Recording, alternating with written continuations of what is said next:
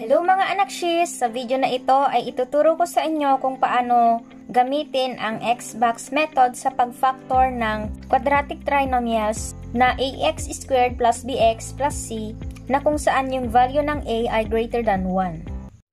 Hello mga anak shis! Welcome to MathTV PH. Ang channel na ito ay tungkol sa math tutorials, lectures, or discussions na Tagalog at Taglish na dedicated sa lahat ng mga estudyante.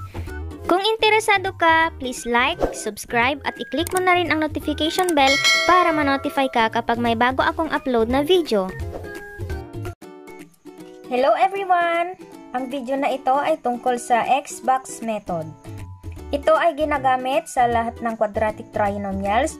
Madalas itong gamitin kapag ang value ng a sa quadratic trinomials ay greater than 1. For example, 4x² minus 16x plus 15. Pwede naman ninyong gamitin yung trial and error method. Marami kasing mga method kung paano i-factor ang mga quadratic trinomials at isa na doon ang x-box method. Ang first na gagawin nyo ay maglagay kayo ng malaking x. At dito naman sa taas, yung value ng a times c. At ang ilalagay nyo dito sa baba ay yung value ng b. So, ang a natin is 4 and ang c natin is 15.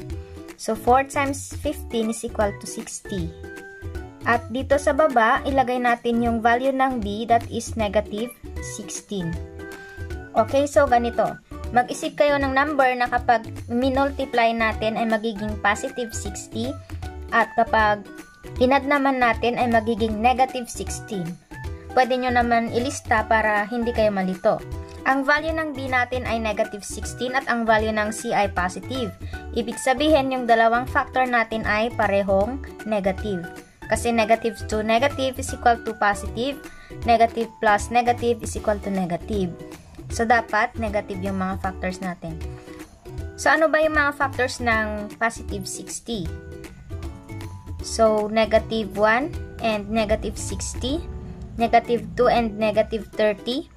Negative 3 and negative 20. Negative 4 and negative 15, negative 5 and negative 12, negative 6 and negative 10. Then, kunin natin yung sum nito.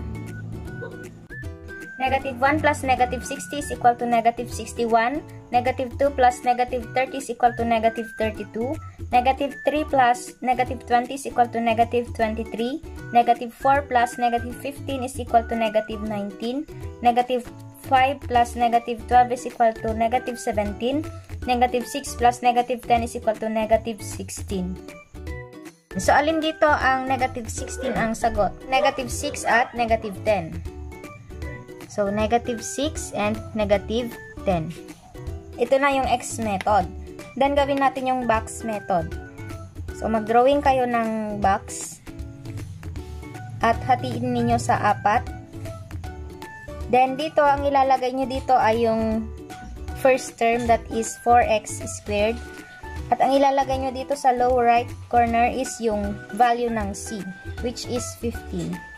Dito naman, ilagay ninyo yung nakuha nating factors together with the variables. So, negative 6x and negative 10x. Kahit saan dyan pwedeng magpalit.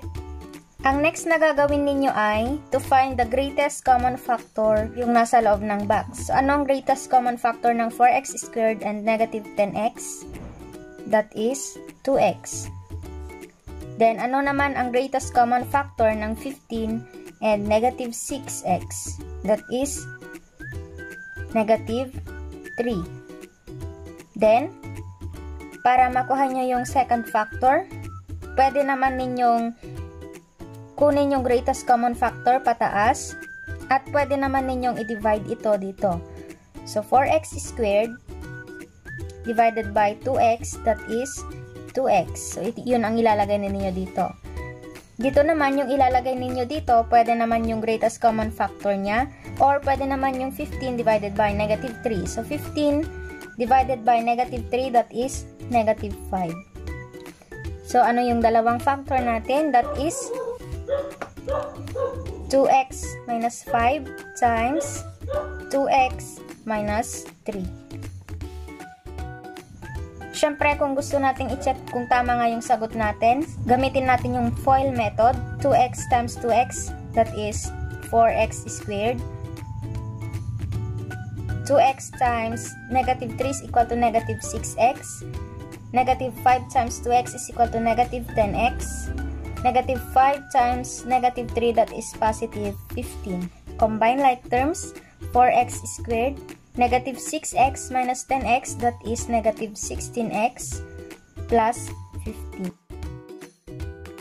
Kung pareho yung nakuha natin sa FOIL method, ibig sabihin, tama yung factor natin na 2x minus 5 times 2x minus 3.